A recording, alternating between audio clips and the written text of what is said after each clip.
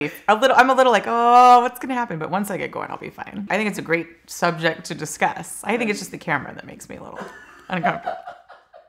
Yeah, I am too. Is that if you are engaging with someone that sort of has these quote unquote traditional or stereotypical views, I mean, forget it. Because it's like, what do you mean you're not going to be home to cook dinner? What do you mean I have to change the diaper? What do you mean, right? Like, just forget that. That's never going to go well. Yeah, no, I want a boss lady. I want a woman who knows what she wants. I want a woman that works and she's smart and she does all these things, until it's like, yeah, no, I'm not going to be there. Or like, where's my dinner? And it's like, yeah, that's not a thing when I'm like working a 15-hour day. Like, So, / where's my dinner? Like, men are afforded a privilege that women are not.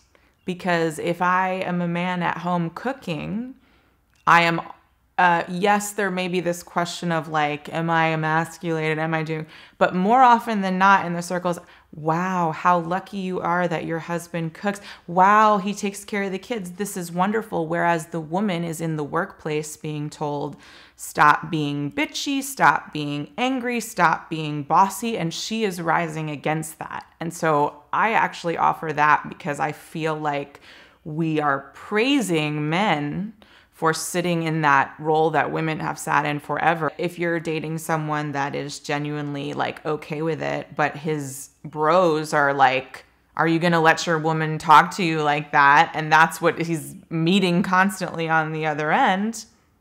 That's hard. That makes it challenging. I don't think it's just men that have to learn. I think we all have to do our part and learn and be challenged and grow. I also think it's not fair to say to men that they have to like take up these other things when we're not making it accessible to them also. Like, that's a real thing too. Don't be more involved in your child's life, but you don't get to take any days off. It's like, there should be maternity and paternity leave. I do think something that can be helpful in the process is knowing that we're not out to get you. Like, you know what I mean? I think that so often it does feel like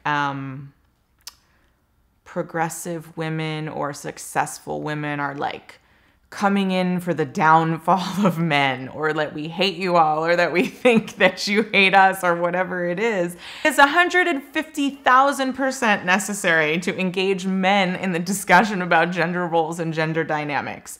Absolutely. We cannot do it without everybody. It takes everybody discussing these things. It can sometimes get ugly and complicated and messy. But we have to at least question it. Even if we arrive at the same conclusion, when you make space for people to tell their truth and explore ideas, it makes it okay. It creates a community. It shows people that they are not alone. It doesn't have to be, to your point, a taboo topic. I actually think it's a really unique idea. I think that's what really piqued my interest. That's why I was like, oh yeah, this is a great idea. We should talk about this. We should do this, because I don't think it's something specifically like the home life. There's a lot of like, me too, and like boss lady and all of that. But I think the flip side that is the untold side a lot is like the man in the home, or what that dynamic looks like. Just as long as you don't put me in the trailer so that no one will ever want to date me again. Please don't do that. It's not that bad, is it? I think that's why cameras make me nervous, because you're saying things and you're like, you will never be able to challenge whether or not you said that because it is recorded.